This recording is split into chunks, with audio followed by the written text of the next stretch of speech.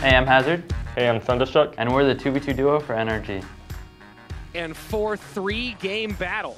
Miner goes in, Miner gets picked up, and they just need a fireball. There it is. So Hazard is back in the 2v2 mix, and he starts it off with a very nice set win, him and Thunderstuck.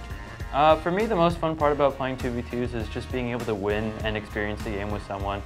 I mean, forever I was playing by myself as 2v2 wasn't available, but just being able to trust someone to make the right plays and just see things work out with coordination and stuff like that, it's a really cool feeling when it works.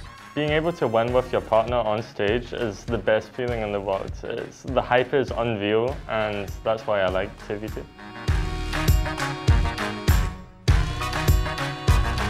Snowball's always a good cycle. Yeah. In 2v2, you can cycle a lot easier just because you have 20 elixir rather than 10. So there's a lot more room for being lenient with both aggression and defense. Well, recruits at the start is also a very safe play because they're not able to pressure the opposite lane since they split. That's a great observation. Thank you. Hey, look at that. Fisherman obviously really strong with recruits because it pulls them all together and just, instead of having two split lane, it's like all one just big clump of recruits. Ramrod are just a cycle basically. They've played a pretty aggressive lightning, so I think it's fine. This Ramrider connects too. Yeah, and at this point we pretty much knew what they were playing because they played Royal Giant in the first game. We had played the same matchup and we had won, so we felt pretty confident at this point. A great Magic Archer there by Thunderstruck. I'm going to pause it right here. So this is exactly what you want to do with this deck.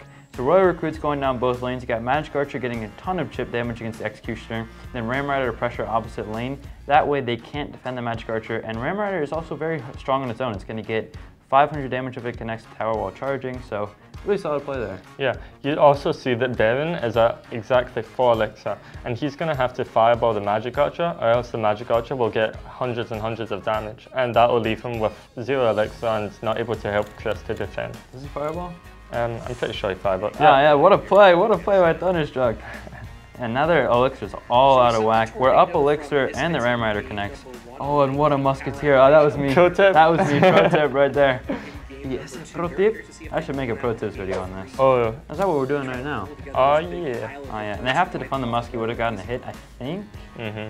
So just clean guards. Well, not the cleanest, but they got the job done. Yeah. Let's not be too nitpicky here. We just reset here and do the exact same thing as we just did first fish. Yeah, we're up so much damage, we're up elixir. There's no need to be over aggressive in 2v2, because in 2v2, one thing that you can do a lot more than 1v1, especially in single elixir, is just massive counter pushes. I mean, that push that we got in single elixir is something that you never even dream of in double elixir in 1v1, but it's pretty easily done in 2v2. Oh, what a lightning. Ramrider gets a ton of damage. Big lightning. And now they mess up with the giant skeleton behind the RG. That's not what you want. Yeah, usually you want your giant skeleton to be tanking for the RG, and the RG does a lot of damage in the back. And then that way, once the giant skeleton dies, the bomb kills all the support troops, so the RG is basically left unscathed unless it's by ranged troops like a cannon or a musketeer. With that mistake, they got no damage with the RG.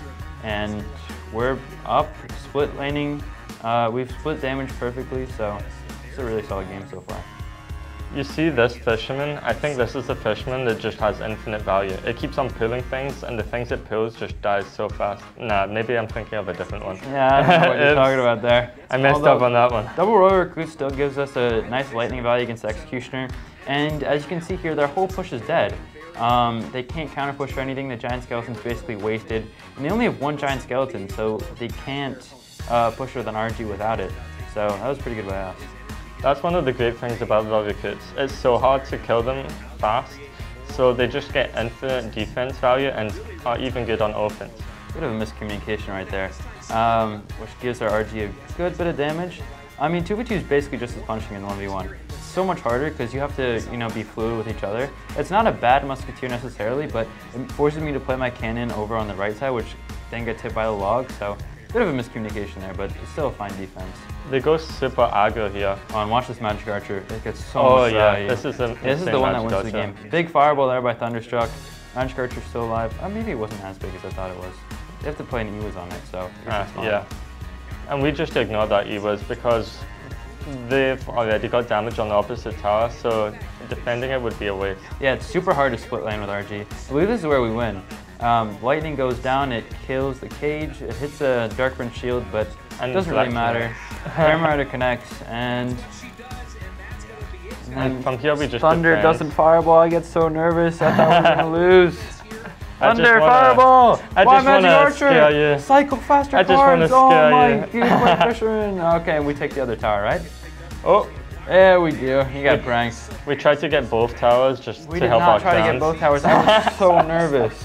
Thought he choked, but all right, we won. Let's go! All right, good work. You too. For me, 2v2 is one of the most exciting sets because it's fairly new in the realm of esports and competition.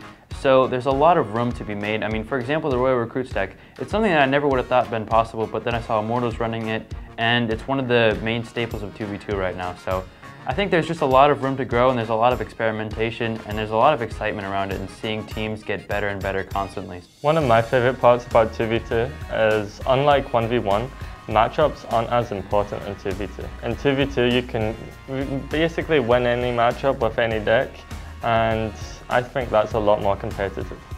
All right, so currently we are 5-3. We're on a 5-win streak. We had a really rough early season, but with all your support and a little hard work on our part, we managed to get back.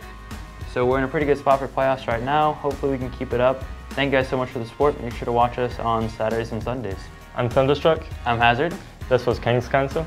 Thank you guys so much for watching. Make sure to subscribe if you haven't, and we'll see you next time. Peace.